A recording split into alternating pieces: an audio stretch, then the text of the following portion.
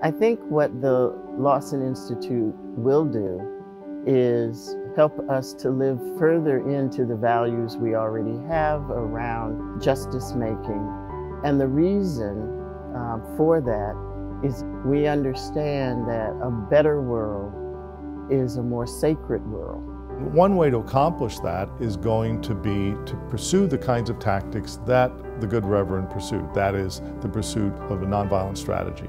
Now, that's not necessarily liberal or conservative. This is something there's a huge amount of research behind it. There needs to be more research about it. We need to know under what conditions it works, it doesn't work, especially as our society has been a little too violent, and being able to do it under the name of James Lawson just gives it new life.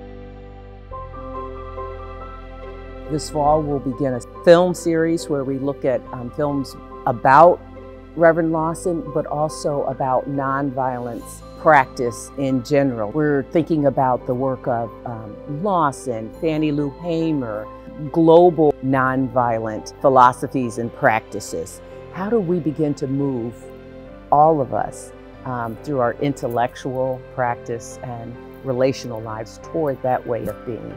How do we do the slow, hard work of changing our society? You know, Lawson talks about working with groups to disrupt and dismantle the United States love affair with violence. What we want to do as a school institutionally is to teach and research and serve in a way that helps bring in what we say in some of the Christian traditions, a new heaven and a new earth.